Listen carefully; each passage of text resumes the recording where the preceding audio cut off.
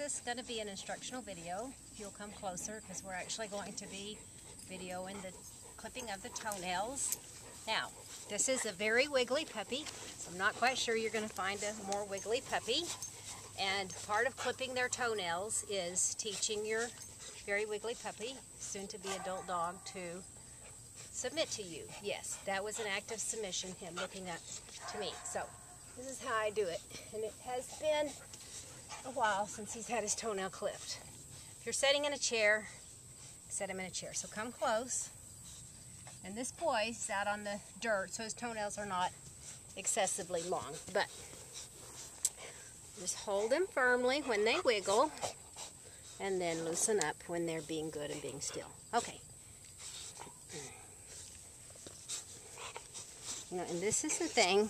Don't get in a hurry and just be patient, and you will be successful. So we're going to clip where the toenail breaks over. And with a pair of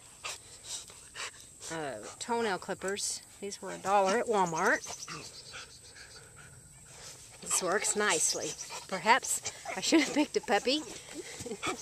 Yes. So, and this is okay that he's struggling. That's fine.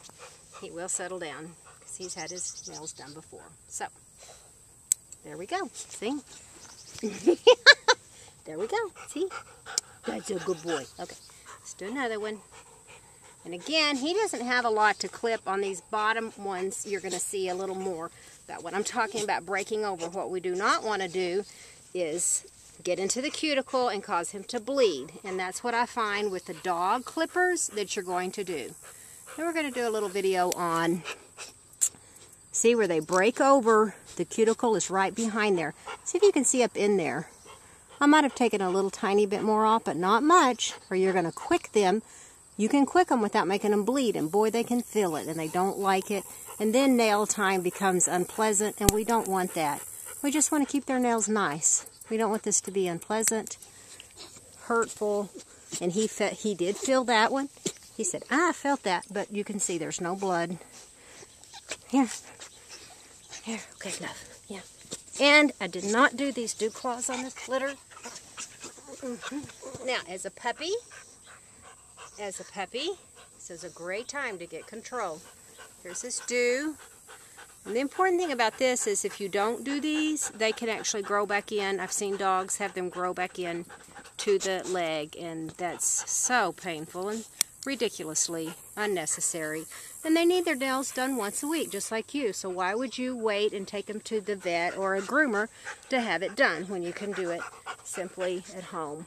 So, as many puppies as we have, really, this usually goes pretty fast for me because you get used to doing it, and then, you know, you can give them a treat. Okay, good boy. Now we're going to do the rear. You can see he's already behaving way better than in the beginning. The trick is hold them firmly until they relax and then loosen up. So see how much longer this is. We're going to get to see what I am talking about when I'm talking about breaking over. At the breaking over point is where the cuticle ends and the nail begins. So watch. See, I did not get into any cuticle at all there. And that's plenty short. If we were dremeling for the show ring, we might get a tiny bit shorter. I think sometimes the dobies and the boxers can have excessively short nails for the ring just because they dremel all the time. See, I did not even get into that cuticle. That one could be a little tiny bit shorter. But we don't want this to be an unpleasant thing, you know, for him either. Maybe, let me turn this way so you can, maybe that would be better. Okay, now. All right, Tucker, behave. Let's do these. Here. Okay, good boy. And, you know, you being firm and in control is what the puppy needs to learn to submit to you, see? Now, next week when we do this, he'll be even better